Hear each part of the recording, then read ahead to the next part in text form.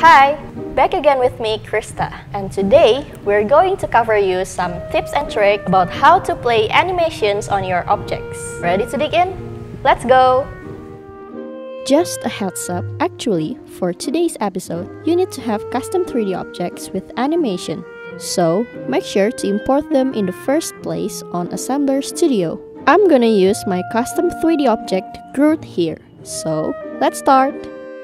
As usual, click on Interaction and choose this. And then of course, choose Play Animation. Actually, you can set your target object just like how I did in the previous episode. You can check it if you haven't. But I'm not gonna change the target object for now. So, let's move on to the next step. Let's choose the animation that you want to play. I'll choose this one to make this super adorable Groot dance. After that, you can also set your delay animation and animation speed. For your information, if you choose to set delay animation, once you click on the object, there will be a delay of movement according to the time you've input. For this project, I'm not gonna change anything about this, so let's just keep it as it is. And then the animation speed. The higher the number you input, the faster your animation will play. So you can basically adjust it according to your preference. Moving on to the play mode. Here, you can choose how your animation plays. And there are quite a few options that you can actually choose from. Let me tell you a little bit of it. The first one is the default. If you choose this, your animation will just play just as how it is originally. Next is once. So, if you use this option, your animation just plays once from the beginning until the end, and then loop.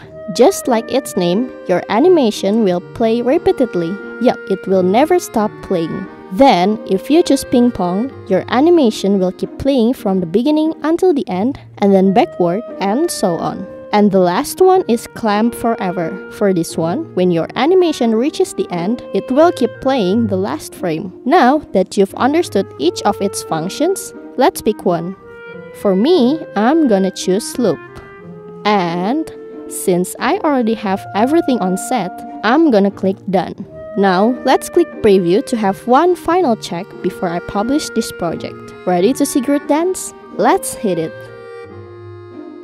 Okay, that was quite cute, right? Enough with Groot dancing. Now's the time for me to reveal one example that might be able to inspire you in creating your own project or lesson. So, I'm making this project about American football positions. What I want to do is, every time I click on each person, the person will move according to the positions described on the text here. So, how will it turn out? Let's try it.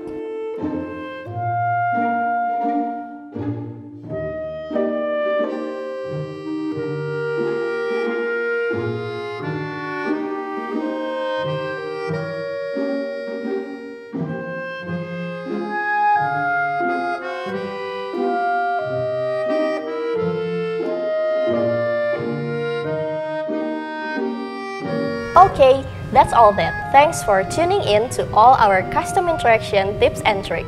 Stay creative and see you on another tips and trick. Bye-bye!